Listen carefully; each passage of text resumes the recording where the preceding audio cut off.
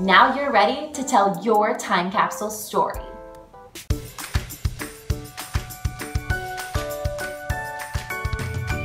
You can get whatever art supplies ready that you need.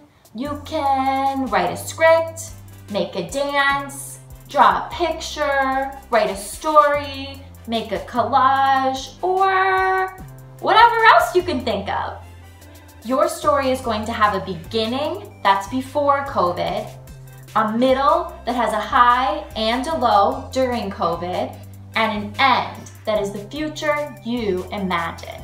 Your story is going to have a main character that is the bravest person around. Do you know who that could be? That's right, it's you. As a part of your story, you can find a special object or picture that you want to go inside of your time capsule. Maybe it's a special pencil you used for online school. Maybe it's a really fun photo that you took.